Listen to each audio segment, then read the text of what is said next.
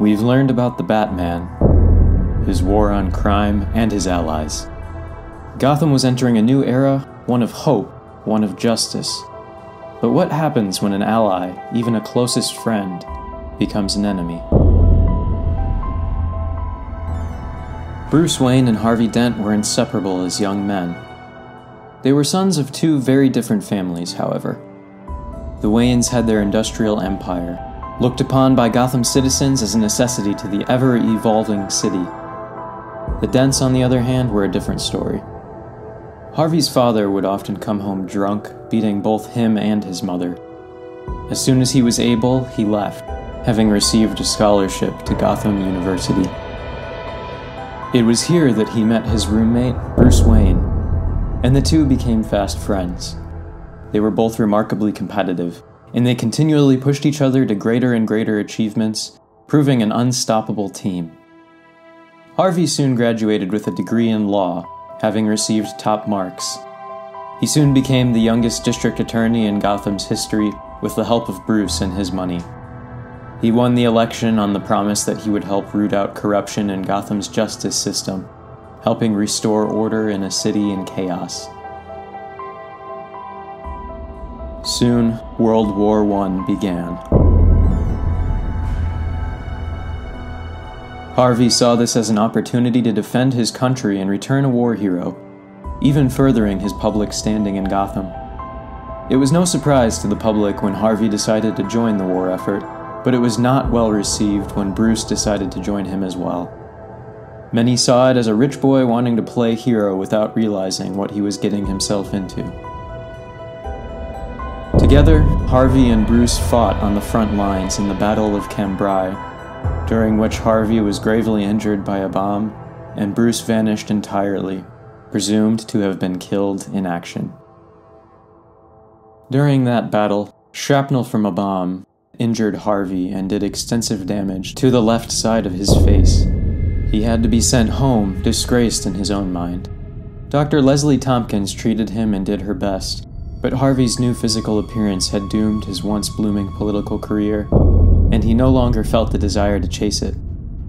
His fiancée had left him after seeing his new appearance, his best friend was missing, presumed dead, and with nowhere left to turn, he went back to his father to ask for help.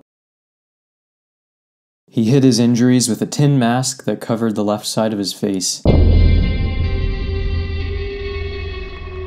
and he went into seclusion in his family home, not showing himself to the public. The public perception of him began to fade, but something festered within Harvey, burning to get out. In the following years, Harvey sank into a depression. This culminated when Bruce returned home, bearing a tale of being captured by enemy forces and carrying the scars to prove it. Harvey never believed him, feeling betrayed by his friend, rather than relieved that he had survived. Eventually, his mind could no longer take the strain, and he snapped. His depression turned into hatred for the world around him, and he no longer wore his tin mask. He shone his face proudly for all to see, spiraling full on into his duality. He would lash out almost as if he was another person. Many years later, after his death, he would be diagnosed as having had dissociative identity disorder.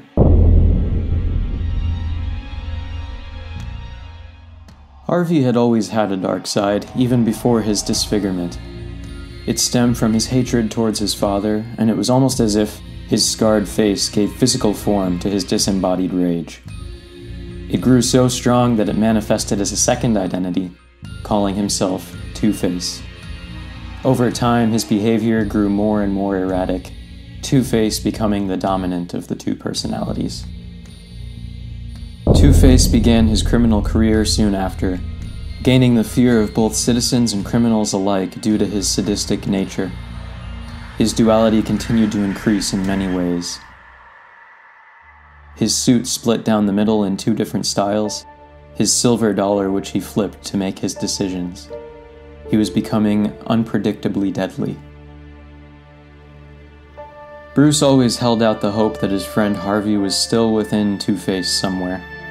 No matter how much his friend sank, he always tried to extend his hand to help the district attorney turned criminal. He felt guilty and personally responsible for his friend's condition due to his focus on fighting crime as the Batman. Two-Face committed many crimes, and the Batman was always there to stop him, sometimes with the aid of an ally or two. But his criminal career came to a screeching halt after one fateful day. During a battle with the newest supervillain to appear in Gotham, Bane, the Batman's back was broken. He disappeared, and a new Batman emerged to take his place. This new Batman had alleged ties to the cult known as the Order of Saint Dumas, and it soon became apparent that he had no qualms about brutalizing and murdering the criminals he came into conflict with.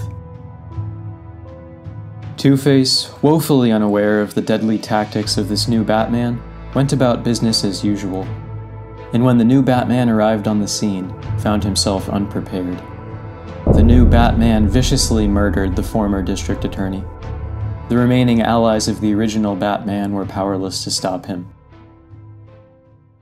Harvey Dent's story was one of horror and tragedy from beginning to end. He was powerless at the hands of his father, powerless at the hands of World War I, and powerless to stop his mind from betraying him. So what became of him after death?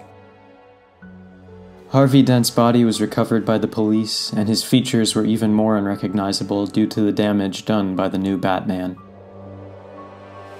A death mask was constructed to place on Harvey's body, though it was not a recreation of how his face had been before the war. It was a recreation of what he had looked like as Two-Face. To some it seemed tasteless, but to others it seemed fitting.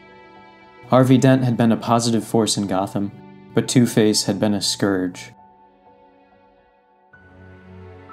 Many objected to the funeral being held at the City Hall, but it transpired nonetheless.